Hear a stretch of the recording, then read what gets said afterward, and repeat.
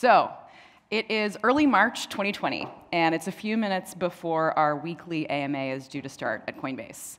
And normally, this would put us in a big conference room, bigger than this, with our whole San Francisco team broadcasting all of the questions from our employees, as well as all the company updates out to the world. But today, it's just me and Emily and Brian, alone in a tiny conference room, because a week ago we had sent everybody home, optionally, to work from home, kind of a surprise. And a week earlier, at the last AMA that we'd had in person, our chief people officer had cracked a joke that it was the last one we'd ever have in person, and it was starting to look like he was right. And I was sitting there scrolling through our employee questions, many of which were about what it would mean for us as a company if COVID continued to spread. And we did not have a lot of good answers, other than sending people home to work.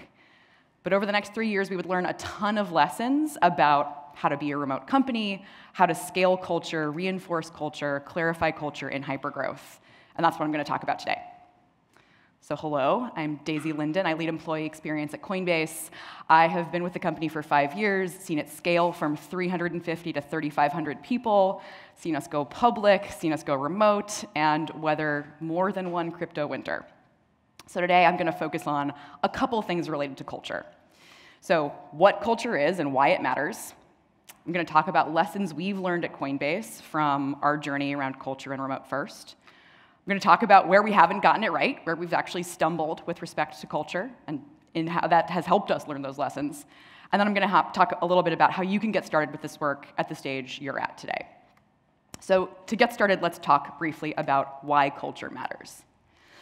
So I want to acknowledge that defining culture at a small company of 350 people is very different from doing that work at a company of 3 or even 30.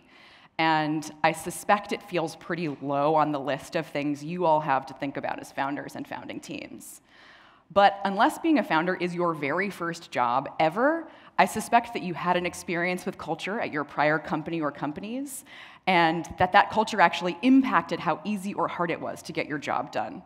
So, I mean, just thinking about it pragmatically, like, was there something that was super hard to do at your last company because the culture made it hard? Or something that was easy or made easier because the culture reinforced that way of working? A very long way of saying culture matters, and even though it can feel like soft stuff, it has a direct impact on everything else about what it feels like to work at your company. So that's true everywhere in every industry, but I would argue that it is especially true in crypto, because no one knows better than the people in this room that this industry is still young, and whether we're talking about policy updates or protocol changes or anything else, there's a lot of uncertainty out in the world, and not a lot of that is within your control as founders or founding teams. What is within your control is the experience that your employees have inside your company, and you can create the confidence that the market's not going to create for them by defining what the culture is, how they should show up, how they can be successful. You can help them navigate the roller coaster of everything that crypto and blockchain is in ways that is harder to do for you than an industry that is more established. And that's true at Coinbase. Brian is very fond of reminding all of us all the time that it's never as good as it seems and it's never as bad as it seems. And I think maybe the first example I experienced of this at Coinbase was in summer 2019, Bitcoin broke $10,000 for the first time in over a year. And crypto Twitter was going nuts, and obviously a lot of chatter inside the company. And Brian popped on Coinbase Slack and was basically like, grab a beer, give your partner a high five, celebrate for a couple of minutes, but then we're going back to work. Because we don't over-rotate on crypto prices, we don't over-rotate on hype, and that has helped us build a company that is able to weather the ups and downs of crypto in a way that keeps people more confident and more calm in all of the moments where things could be hard. So a culture that values that long view was something that was really important to us, and it's something that you can use as a lever also. So before I go any further, culture has like 1,000 definitions, so I actually want to talk about what I mean when I say culture. So TLDR, culture is the how, which includes things like language. So what are the literal words that you're using to talk when you talk to your team? What are the terms? What is sort of like the internal jargon, inside jokes? What's the lore? What are the stories from your founding that you tell over and over and over again that help define the history of the company you're creating right now. What are the behaviors? What are the ways that you just expect people to show up in the sort of casual everyday moments, in a meeting, in a hallway, at an offsite? What are the rituals? What are the ways you start your day, the ways you finish a project, the things that you do whenever you're together? Maybe you always go bowling. And the standard practices. So what are the steps of work that you're engaged in ways that you're sort of defining standard operating procedures for your company? And so when you look at these things, it's actually easy to see that everyone in the company can impact culture. Everyone can either reinforce or undermine these things that you're creating. But there are some groups that have an especial influence on culture. So I want to talk about those briefly. You've got tenured employees, so that might mean a couple of months at this point for some of you, but the people who have been with your company the longest are going to be the ones who are reinforcing the ways that you work, the ways that you show up, and that new employees are going to look to see signals for how they should show up too.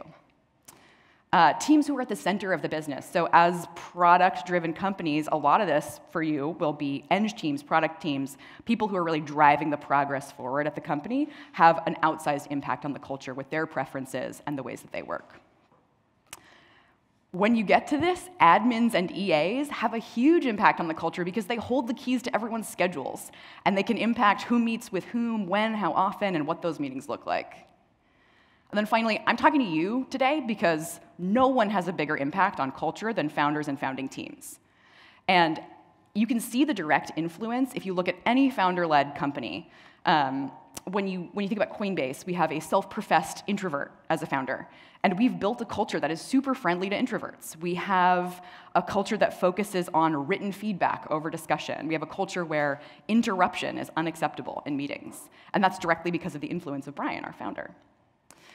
So all of these other groups listed here and everyone else at your company is going to look to you as the founder to set the standard for what the culture is. And that's your responsibility and your privilege as a founder to figure out what you want that to be. So now that I've done all of that sort of definitional work, what have we learned at Coinbase about culture over the last 5 years? So there are 5 big lessons for us that I think we've uncovered. All of these, better late than never. You can do them anytime, but order does matter. And so I'm going to start with the things that are most important for you to start with first, and I'm going to work my way towards things that are maybe a little bit more useful a little further on in your arc of growth. So I'm going to start with the one thing that you need to do before anything else when you think about culture, and that is write it down. So a source of truth for what you want your culture to be is vital, especially in a remote-first or a hybrid company where people aren't picking that up organically from one another. So our story here at Coinbase, when we were 500 people, we started the work of defining our culture doc. And 500 people is late. We started because we were starting to feel cultural drift. We were starting to feel the culture pull away from what we had intended for it to be. But starting this work early can really benefit you for a couple of reasons. It clarifies your thinking. So if you try to write something down, you will understand better what you think about it. It will uncover misalignment you might have with other members of your founding team. So maybe you think that feedback should be delivered in public. Maybe your co-founder thinks it should only be delivered in private. Better to discover those things on the front end than when you're in the trenches together. You can use whatever you write down as a bat signal to the people you are trying to seek to join your team. If you have a crisp understanding of the culture you're trying to create, you can signal that to the candidates you're talking to entice them to join your team. Transparent people are going to look for transparent cultures. And it influences the early kind of feedback you might give people who are already on your team. So if you know what you want your culture to be, you can use that as sort of an anchor when you think about the feedback that you're giving to the people around you to help them more closely align to it. So again, to get started, start with a blank Google Doc. Write down how you want your company to work, some of those rituals, those norms, those stories that you want to define the culture you're creating. Don't worry about getting it right. You will promise you will update it, you will change it, you will evolve it. The lesson here is just get started. So next, once you have written something down, it's time to change it. Be flexible. Changing your mind and changing your culture is a good thing as long as you're doing it grounded in data. So the Coinbase story on this front, we had a big change that hit us really early in COVID. A few years before 2020, we had actually made the decision that the only and best way to be maximally productive as a company was actually to have everyone on site together. So we had a handful of people scattered around the country. We had actually brought them into our offices because we believed that that was the best way to do the best work, was having everyone in the same place. And of course, COVID totally undid that. We were all doing this remote work from home experiment all of a sudden, all at once. And after a few months, we found that it was actually working, that we did not feel less productive than we had when we were in the office, and we were open to that lesson, we were open to that learning, and we actually changed our policy. We decided to be a remote-first company forever a couple of months into COVID. And so being flexible in the face of that lesson allowed us to distinguish ourselves as an employer. It allowed us to draw talent from all over the world that we would not have been able to hire if we were forcing everyone to come into the office every day. So when you think about the culture that you're trying to create, it's okay that it's not static. It shouldn't be. Your company's going to grow. Your culture can grow with it. But remember to be clear about that. And when you think about how you want to capture that, consider adding a change log to your culture doc, or however you're recording thoughts around your culture, and actually recording what changed and why about what you want your culture to be. Having that always-on continuous source of truth will ensure that you actually use this thing, and it's not a doc that just dies off in a Google Drive somewhere. So as you hone your sense of what you want your culture to be and maybe evolve it over time, it's really important to communicate it to your people. So especially when you're starting out, communicating early with maybe not even the full story is actually more important than waiting to have everything buttoned up in a neat little package before communicating it to your employees. So we went remote in March of 2020, like I said, because of everyone working from home, and we decided we were going to be remote first forever in May 2020, like 3 months later. And when we communicated that, we had almost no answers about what that would actually mean for employees. We knew we had the decision, we knew we were committed to it, but there was a lot we didn't know. And we communicated that to employees too. Because there was so much that was uncertain in that moment, we decided it was more important to create the clarity we could for employees, even if not everything was clear, than wait until we had that complete story packaged up. And I mean, compare that to some companies 18 months into COVID who still didn't know what their remote work policy was, with now employees all over the country who were just keeping their fingers crossed they weren't going to get called back into the office at some point. So when you communicate clearly in the good times for the positive messages, that kind of earns you the ability to be equally transparent with the tough messages. And when you can sort of train your team, train your company to be used to that, again, that's one of those things that can sort of smooth out the peaks and valleys of crypto, make it easier for everyone to live with. So as an example, we've since evolved our remote first policy. We have said some roles need to be in office, and we communicated that clearly. And even though it wasn't like the greatest message to deliver, some people weren't super happy about it, we were able to deliver it clearly, and employees appreciated that clarity, even if it wasn't the message they necessarily wanted to hear. So develop the habit of communicating sooner rather than later, and even if employees don't love the message, they will appreciate the clarity that you bring to it, sooner versus later. So far we've talked a lot about words. Now we're going to talk about actions. So lesson 4 is, for the culture you now have on paper to actually be the culture of your company, you need to integrate those words, those ideas into the systems of your company. So we've done this at Coinbase by reshaping the hiring process with our culture in mind. We've created a pre-hiring manager screen assessment that is intended to see how well someone's going to fit with our culture, how successful they will be as part of our culture. And this is related to an earlier point I made about culture as a bat signal. So you want to transmit what that culture is to people out in the world so the right people can be attracted to your company. If you don't do that, if you don't demonstrate what you want your culture to be, no one's going to know. And you're not doing any of that filtering on the front end, and you have to do it all in your recruiting process. So, a Google Doc with thoughts on what your culture should be that you don't share with your recruiter or that they're not using to have their conversations doesn't actually do you any good in that part of the employee lifecycle. So when you think about your employee user journey, so things like hiring, onboarding, reviews, promotions, think about how you can inject culture into each of those steps. So, for example, reviewing someone's performance based on pieces of the culture that you think are important for them to demonstrate. So the last lesson is the toughest, and hopefully you have some practice with culture work before you have to get here. But it's to realign your culture when you need it to. So when your culture is moving away from the one that you want, it's, again, your responsibility as a founder, founding team, leadership team, to realign it with what you want it to be. So back in 2018, our mission statement at Coinbase was to build an open financial system for the world. That was and is true, but as hiring accelerated, as we started moving into hypergrowth, a lot of people who joined the company interpreted that message differently from what we meant. They assumed, based on those words, that we were going to start in developing markets, that we were going to go intervene around the world in places where fiat currency was broken. And that's never been our strategy. And we had a bunch of people now who wanted it to be our strategy, or thought it was when they joined. So we did a couple of things to realign. We actually rewrote the mission statement to more accurately reflect what we wanted to do, which was to build economic freedom. We started building deep dives into the culture and strategy into onboarding. So even if someone managed to make it through hiring with a misconception about the work that we were doing or how, they wouldn't get very far into their employee journey before having that clarity. We communicated with employees. We told them what we were changing and why we were changing it. And not everyone was super happy with the change, but we created the clarity. We were all better off for knowing exactly what we were doing. We were able to align, and we were tracking more closely to the culture that we wanted.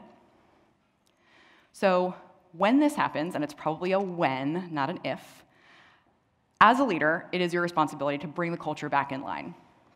And whether you can manage it with communication or you need to take some action like we did, cultural drift doesn't resolve itself. It'll just get worse and worse and worse.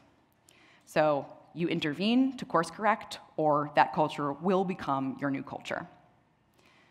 All right, in summary, 5 lessons. Write it down, be flexible, communicate clearly, follow through, and realign when needed. These have emerged over the last 5 years, not because we've always gotten these right. Sometimes we were getting these wrong, or not listening to the lessons that we thought we had already learned. And we figured out in retrospect what we should have done differently. So I'm going to share a couple of examples of where we've stumbled with some of these lessons. So when we didn't write it down, about a year into remote work, one of the biggest pain points for employees was meeting overload. Everyone's calendars were just constantly jammed with meetings. And worse, we had developed this like West Coast centralized scheduling habit. So all the meetings were happening, 9 a.m. PT to 6 p.m. PT, which was absolutely miserable for anyone on the East Coast or anywhere else in the world. And it was only then, a year in, that we realized we should probably write down some meeting norms as a remote-first company. And we did, and they helped, but it was definitely slower going, slower progress, a slower adjustment to those ways of working than it would have been if the month or the year we went remote, we had said to ourselves, hey, we should probably write down some meeting norms so people know how to schedule meetings and how to have meetings in the most productive way. When we weren't flexible enough, so last summer, 2022, lots of big industry change. At Coinbase, this meant taking a look at our expenses, seeing how we were deploying our resources most effectively, and we ended up cutting our offsite budget in half for the remainder of the year. And as a remote-first company, we really believe in the importance of getting together in person periodically. It's super, super important. So when our budget got cut in half, our priority, this is my team's priority was how do we get the most number of people to offsites, no matter what, this year? And that meant creating like a pretty rigid program where we standardized everything, we were trying to find economies of scale, and like the hotels weren't that nice, and the dates weren't that flexible, because we really were focused on getting everyone to these offsites. And it didn't work. It wasn't right for our culture. It wasn't flexible enough for us. It was okay for some teams, but it really wasn't okay for others.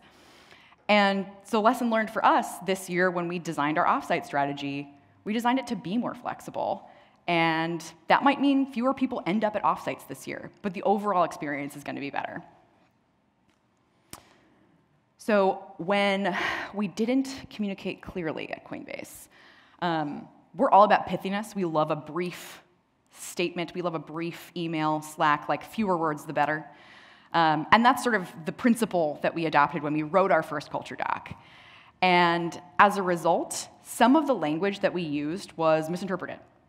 So we have a tenet of clear communication, but taken to its extreme, clear communication can look like bluntness, it can look like being demanding, it can look like being rude even. And so what we found was we had been clear in our own minds about what we meant when we said clear communication, but what we really needed was to unpack those ideas and add a lot more concrete advice, concrete examples for employees so that they knew when we said clear communication, what we actually meant was don't say the same thing twice in an email, not make unreasonable demands of your colleagues. So, while we've learned most of these lessons and made some of these mistakes as a mostly remote company, these are applicable whether you're hybrid, whether you're entirely in person, whether you are remote, and I have now spent a bunch of time on theory, so I'm going to end with some actionable tips and a plan. So a couple of things to keep in mind as you start to think about this work for yourself and your team. Avoid culture by committee. So I was saying this last night, this is the path to blah. This is a way to please everyone and be entirely indistinct in who you are as an organization. Culture should be distinct, even shocking, to borrow a Ben Horowitz term, and it won't be for everyone, and that's okay. I encourage you to be brave with the choices you make for your culture. I just kind of got at this, but beware weaponization of your culture. People are going to throw your high-level language back at you, like, I'm just trying to be clear with my communications. So don't be afraid to push back and say, that's actually not what we mean when we say clear communications. Don't be afraid to push back and clarify what you do and don't mean by all of this stuff. Avoid framework overload. And this is blasphemy from someone who has been doing this work for like 10 years, but avoid too many frameworks. Don't worry about values and behaviors and cultural tenets and a mission and a vision. Just start somewhere. Pick something and start somewhere. Start clarifying your thinking. Get one framework really, really clear for yourselves. You can worry about filling in the rest of it later. And just get started. So even if you're just writing an anti-doc where all you're doing is capturing your cultural grievances from past companies you've worked at that you never want to be true of your own, just start there. And then you can work your way into what you do want your culture to be. So to help with that last one around just getting started, I'm going to give you like a little mini plan that you can copy to launch your own culture work. So none of the following items should take you more than an hour, and if you can get this all done in a month, you will have gotten a major head start on this work and set yourself up for success in the long term with respect to your culture. So 4 steps. Get data. So host an open conversation over lunch about what makes your culture today distinct from places people have worked in the past. This could be with your whole team, this could be with your co-founder, this could be with some advisors, some people who are close to the organization, and it'll also tell you where some initial ideas you might have about what you want your culture to be are already true and where they might be aspirational. Capture your thoughts. So that's the just get started piece. Sit down, maybe work with 2 or 3 people max, but bullet out what you want your culture to be. What is the language? What is the lore? What are the rituals that you want for your culture? How do you want it to feel to work at your company? And the stronger the choice, the better. Identify which of those things you have now just written down are aspirational and which are true today. You probably have a gut sense of this, but good to get second and third opinions from other people on your team. You can have an open conversation with people, understand, with the intention of like stack ranking which of these things you're already doing today and which will take a little bit more focused effort from you. And then finally, this gets back to the sort of weaponization of culture, people throwing language in your face. Get specific. Identify 3 to 5 concrete behaviors you want to see for each of those bullets you've now written about your culture. So when you say efficient execution, does that mean we ship things at 80%? Does that mean we don't care about proofreading? Does that mean no project should take longer than 3 weeks? From here, you can do more pressure testing, you can start introducing these ideas to your team, and build them into the systems of your company. The important thing here, as I've now said probably a dozen times, is just getting started. It's not about worrying that you're going to get things right. And we're still doing this at Coinbase. We're still experimenting with things around how to make people maximally productive, how to do async work the best, how to connect in person in a way that's effective for a remote-first company. I will not tell you how many Google Docs I have socked away, noodling about Coinbase culture, but I will tell you that this is a journey you're going to be on for the life of your company, and that starting early pays off. It'll give you a culture that's clear, that's distinct, that gets and keeps the right people with you. So I hope you will experiment with a couple of the things that we've talked about today and reach out to me and let me know. And I think that's it. So thank you so much for your time, and we'll move to Q&A shortly. Thanks. I lead people at Uniswap Labs. Before we sort of get into the Q&A, I will share a little context on my background so you all know what pointed questions to ask me. So while I talk, I'm going to share some images from our Uniswap culture workshop we did at our onsite in January, just so you have something kind of pretty going while I tell you my story. So let's see, I joined Uniswap last summer after spending 5 years at Coinbase, 4 of those with Daisy. I guess my sort of quick 2-minute elevator story is I was recruited out of my MFA sculpture program to work at a quant hedge fund, which is a separate story we can talk about later. But I got really excited about the intersection of people and tech at the quant hedge fund, which was called DE Shaw. But I wasn't that passionate at the end of the day about minting money for wealthy people. So that's when I pivoted over to tech and fintech. I spent a couple years at Venmo as the right hand to their CHRO and got them from around probably 40 to 150, and then helped with the PayPal Venmo integration. Then I decided I wanted to go really early stage and kind of build all the things myself. So I went to a little tiny early stage fintech startup called Bond Street, where it was 10 people. I was leading the people function and sort of, growing the people as we went. And we got actually probably close to where Uniswap is today. And we're really struggling to raise our Series B. And that was when Coinbase and a couple of other acquirers started sniffing around to potentially acquire Bond Street. So Coinbase didn't acquire Bond Street, but they did acquire me. So I joined Coinbase when it was around 100 employees back in 2017.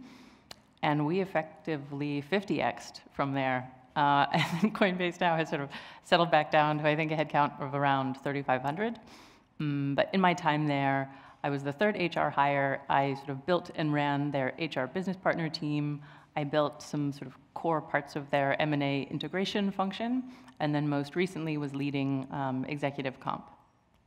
In sort of my journey at Uniswap so far, I think I sort of joined at the perfect time because so many of our kind of people and culture building blocks, very germane to what Daisy was talking about, have not yet been built. So we're really using our culture doc or our culture code as like the armature or the operating system on which to build all of the other critical pieces of sort of people and culture infrastructure as we grow. So that's kind of where we are in our journey. And yeah, I think we can turn it over for Q&A. We've heard there's going to be a lot, so you guys got to deliver. That's right. Hi, thanks for the talk. So I've got a question. In the beginning, when you're a small startup, documenting culture, it's kind of like a top-down process. But as you add employees and you grow and you evolve, how do you get feedback and then make decisions about how your culture might be shifting and more inclusive of the whole population? Yeah, I think there's probably a sweet spot there, because I think when we were 500 people doing this, it was like messy. It was, we started top down and then we got some bottom up input. I think the way that we did it that was actually successful was we had the exec team choose a couple of delegates each. So we had each exec team member pick a couple of sort of culture keepers that they saw in the organization to come give feedback. We knew that if we gave sort of decision rights over the culture doc to 500 people, it was going to be a true mess. So what we ended up doing was picking that sort of tight group of folks who were trusted in the organization. And it was kind of a top-down, bottom-up hybrid, because we were intentionally picking the people that were rising stars or heirs apparent to these senior leadership roles, not necessarily senior themselves, but high potential folks, and saying like, Jesse Pollock is someone who we think could be an important cultural force in the future of Coinbase. Let's get him into the conversation. So I think you can be a little bit choosy about who you bring in, and it's going to depend on the size. If you're only a 50-person company, you probably can have a full team conversation about the culture you want to have and figure out where the hot spots are, where your teams have passion. When you're an order of magnitude bigger, you probably need to be a little bit more choosy on how you do that. I don't know, what would you add? Yeah, this has actually been sort of a really fun journey in my time at Uniswap. So I came to Uniswap sort of with my, Coinbase operating system still in place. And Coinbase is like a very more top-down kind of structure than Uniswap and very like efficient execution by nature. So I came in and I was like, okay, great. Priority, let's make a culture doc. And I sort of started to do it, in the Coinbase way, where it was like me and the rest of the leadership team kind of like writing it down and putting it out there. And then it was actually a conversation with the COO, MC, who I think spoke to you all a couple weeks ago. And like, we took a beat and said, oh, wait, like, how would we build this if it was based on the sort of like values of Uniswap, which is, structured around essentially the values of Ethereum, right? Like open, decentralized. So the result was, some of the images you saw on the slide a couple slides back, it was like we did like a full 100-person team workshop where we like broke the team into different groups and sort of really dug deep on like, okay, what's aspirational in terms of our culture? Like, what do we want to see more of? What do we want to see less of? And started the kind of like co-created journey of our culture doc. And that felt much more natural to us and was like a really valuable learning moment for me in my like Coinbase Uniswap integration. Great, thank you. Hi, this is Linden from Blockcast. I have two questions. So the first one is you mentioned that Brian himself is an introvert and then is create more like introvert-friendly working environment. I wonder, were there any concrete examples about that, how that would be more introvert-friendly? And also, do you see the difference between, do you attract more introverts in different functions? Yeah. I think, and maybe I zipped through these really quickly when I was giving the talk, but I think one example is written feedback, like feedback in documents instead of through conversation. So we're very much a culture of documentation. And so even like decision-making will be captured we have a couple of decision-making frameworks, sort of templates that we use, including one called a Rapid. So we will actually present a problem in a documented format and then tag in all of the people who need to weigh in on that problem and invite them to share their feedback. And that is how we both make and document a decision. And I think that that's more introvert friendly because maybe introverts don't feel as comfortable or as willing to sort of speak up and raise their hand and share a strong opinion in a live meeting, but they might feel much more comfortable doing so in the comfort of their own desk. So I think that's one example of how we've done it. And then, in terms of whether we attract more introverts, it's a great question.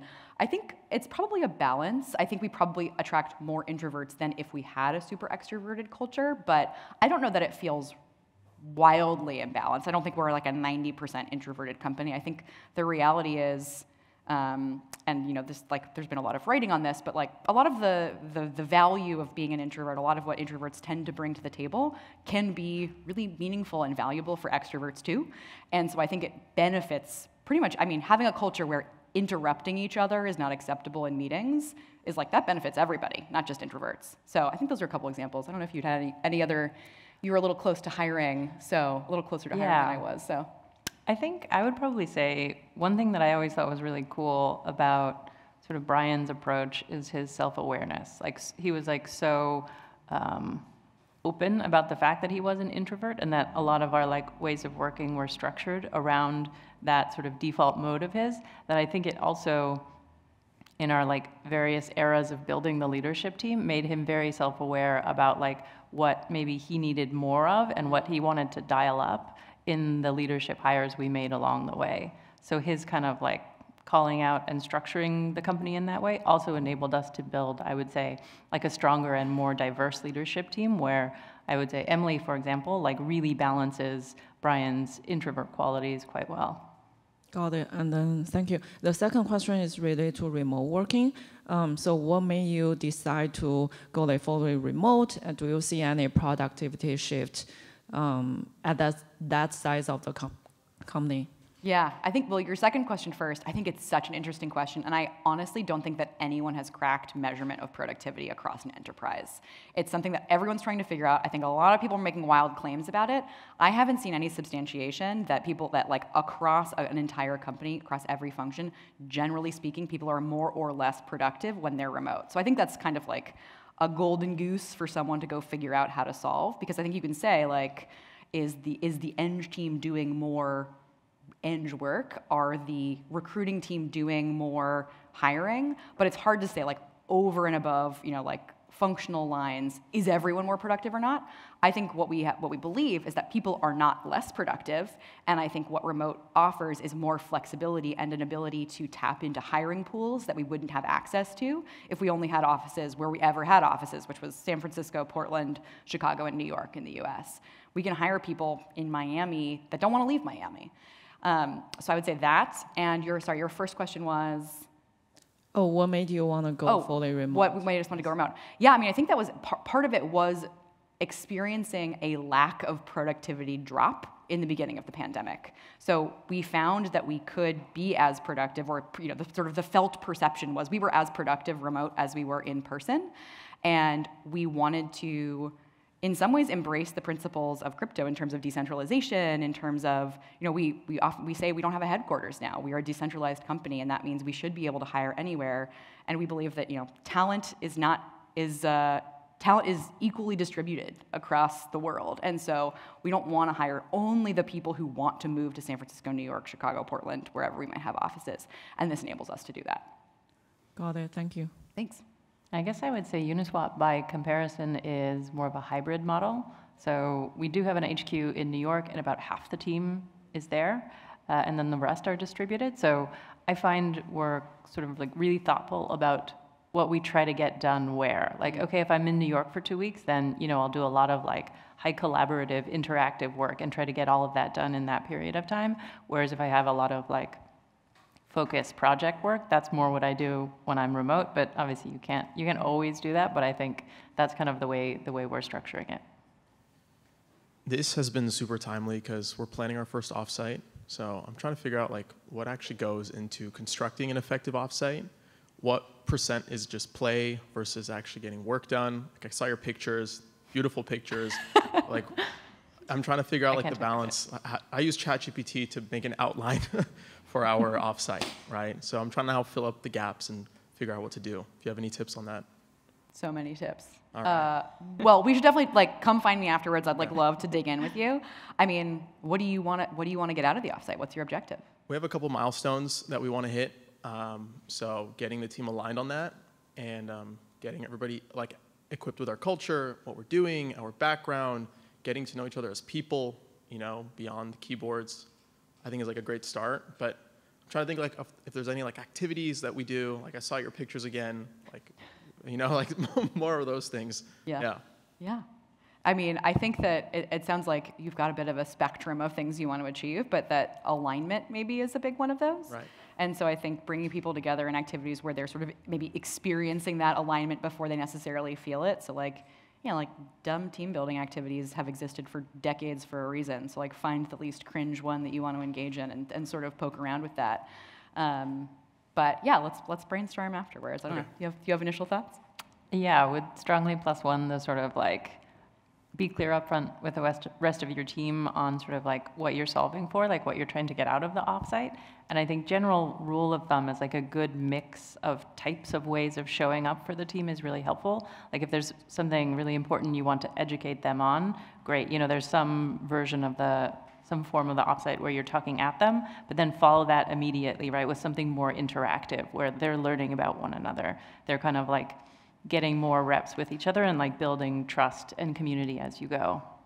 I think I could probably even, if you want to see like the sort of like rough outline for our last Uniswap offsite, happy to share that. That'd be great. And then my last question is, because we're working remote, something that we do every single morning is like in our daily stand-up channel on Slack, we kind of like talk about what we did yesterday, what we plan to do today, what our blockers are. It's sort of like a framework we've put in place to kind of keep everybody on the same page on what everybody's executing on. Curious, is there anything like that, an addition that we could maybe include? Is that a good idea to do? Anything else that comes to mind that you've seen from your experience working remote?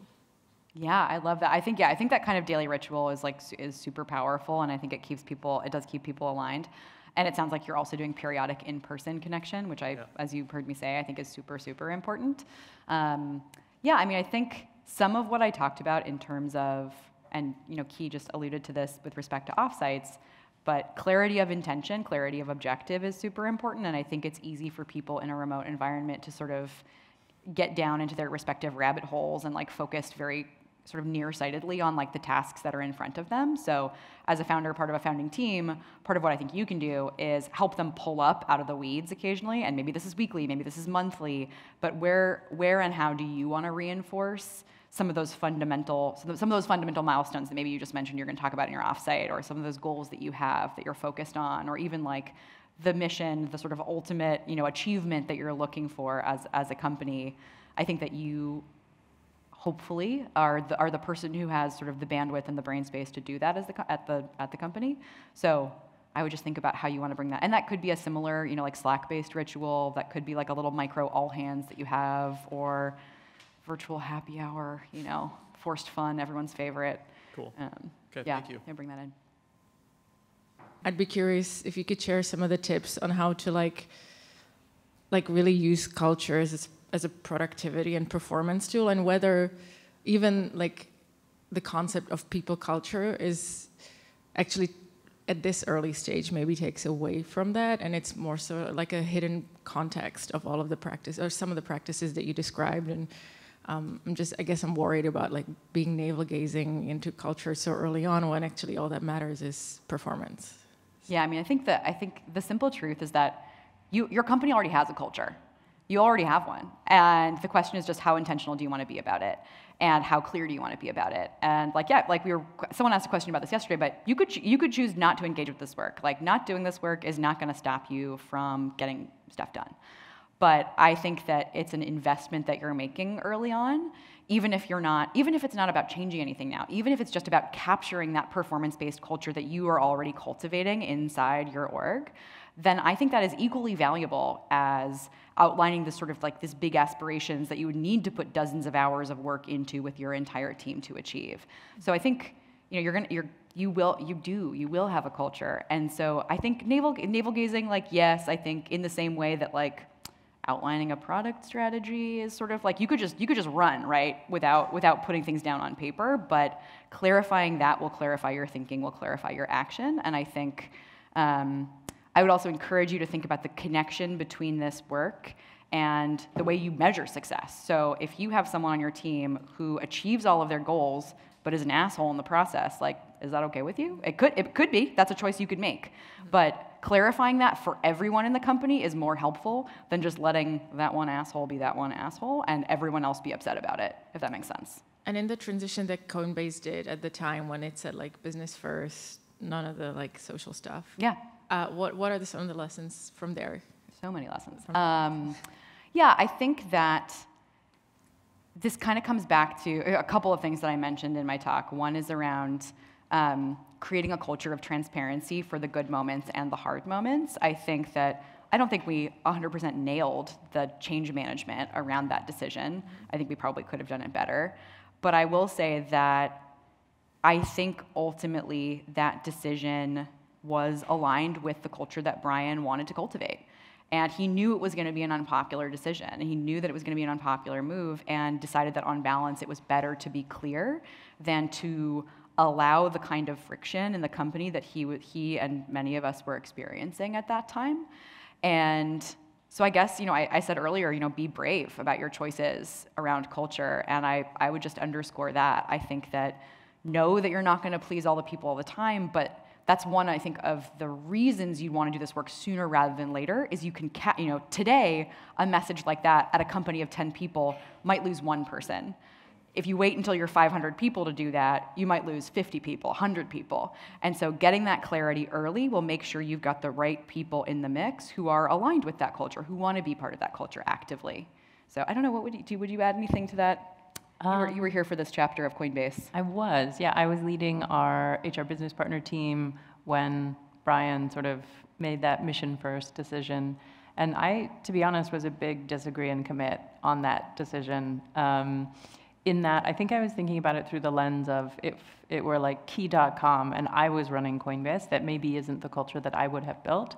However, over the subsequent years, I actually sort of was humbled in some ways, and I think I learned a lot from that decision of Brian's, in that he was successful in like transparently executing on the culture that he wanted to build. So while it maybe isn't the decision I would make, it was like one of probably the most valuable like learning experiences of my career, sort of seeing him do that and then like, you know, demonstrate that it did actually work.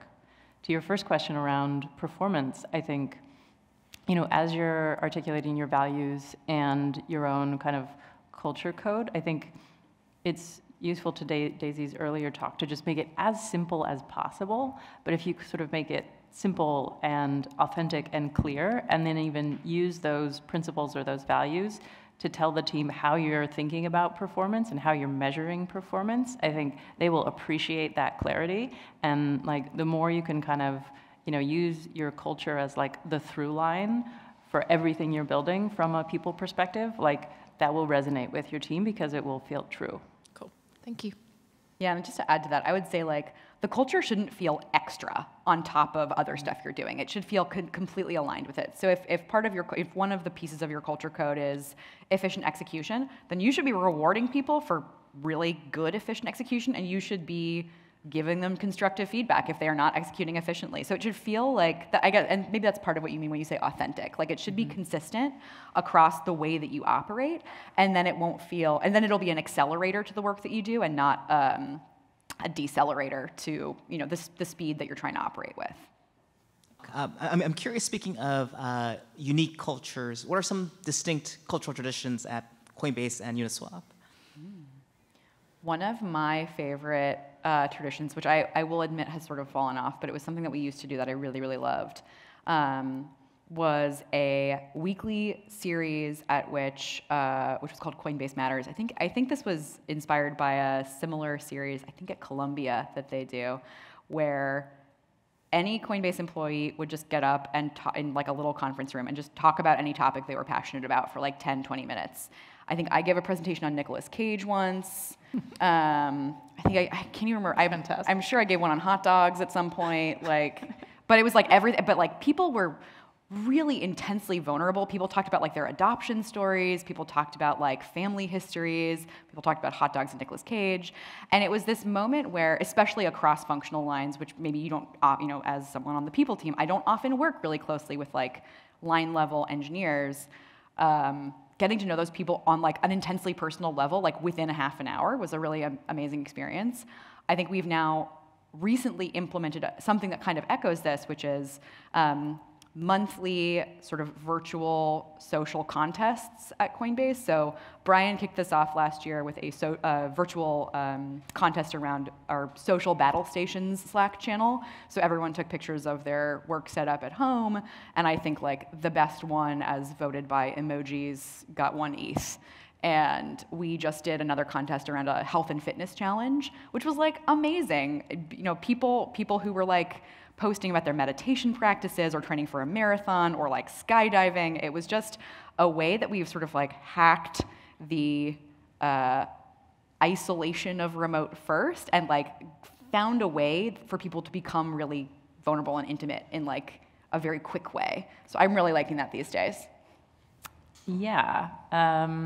Yeah, I think at some point I maybe did a presentation on bending neon sculpture, which I do in my sort of side life. And I think, at some point, maybe we screened my stop motion short, which was really fun. At Uniswap, like one of, I would say, our unstated values in putting people first is kind of like around creating whimsy and like being a little bit like absurd. So early days, Hayden and team, they like started something they called White Claw Wednesdays, and they would only drink pink White Claws because pink unicorns, obviously. And that has evolved into Wednesdays, like people concocting creative pink, often disgusting drinks that everyone drinks together. And then like on the opposite end of the spectrum, Hayden himself is a little bit of an introvert and like sort of likes quiet collaborative work. So we got like one of those giant like 5x5 foot puzzles that is of the unicorn tapestry at the Cloisters in New York.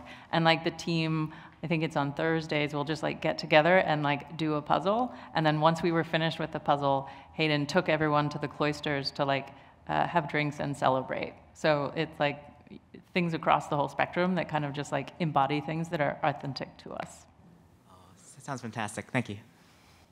I'm Michael. I actually was at Coinbase until basically this program, so went through the transition to remote, which I thought actually was great. So thank you both for your Yeah, tell me what did we get wrong? Yeah, tell the real story. No, it was authentically organic. I'll put it that way. It was like, it wasn't 100% smooth, but felt good, and you were, you felt like you were part of the growth of the company, which was great. But yeah, so while I was there, I had the opportunity to work with a few different teams, and one thing I noticed was the culture between like the consumer side or the retail side and the institutional side was very different. So like, how do you think about subcultures? And like, do you think about it in terms of like Dunbar's number for tribes, or there's like some natural separations in product teams, as smaller numbers or bigger numbers? Yeah, like how do you think of that? Gosh, that's such an interesting question, and I think it is a natural consequence at some point of scale. I do strongly believe that subcultures should be, at least cousins, if not sisters, to one another. I think like any further than that, and you start to actually fracture the way that you work, and it starts to be really challenging to work across functions when you have these sort of radically different values and cultures, between like finance and insto. And so, yeah, I think part of it is influenced by the personality of the team lead. So it's sort of like the mini founder effect, right? Like if the founder has a significant impact on the culture of the company, the leader of a team is going to have sort of like a next order down sort of version of that influence.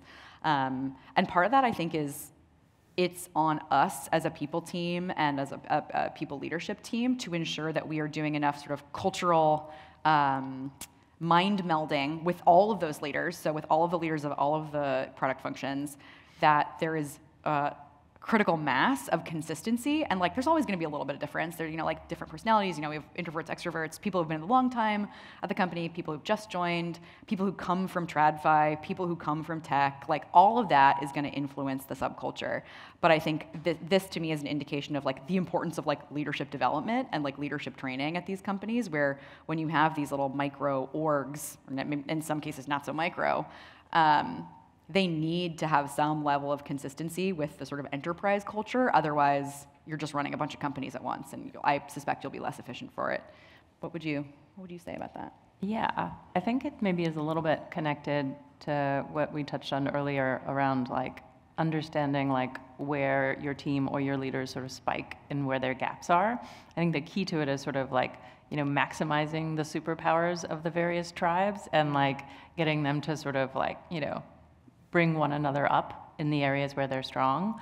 We didn't always get this right at Coinbase. Early on in my days there, we hired a team in Chicago out of TradFi to build this like souped up low latency matching engine that very much resembled the kinds of engines they were building on Wall Street. And I think we built that team so fast and so specifically from this other world that it did very much become a sort of tribe unto itself. And we actually ultimately weren't successful at like integrating it with the rest of the company for that reason. However, like never, let a mistake not be useful, right? So we like learned from what we did wrong there and then applied it to our sort of subsequent builds.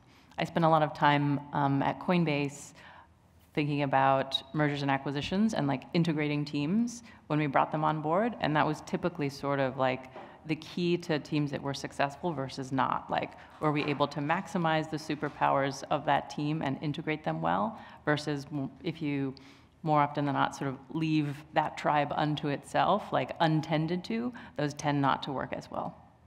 Got it. Makes sense. And then how are things shaping up at Uniswap? Because like with this decentralized approach, and it sounds like kind of at the size where some of these pockets might be forming, like how are you approaching that?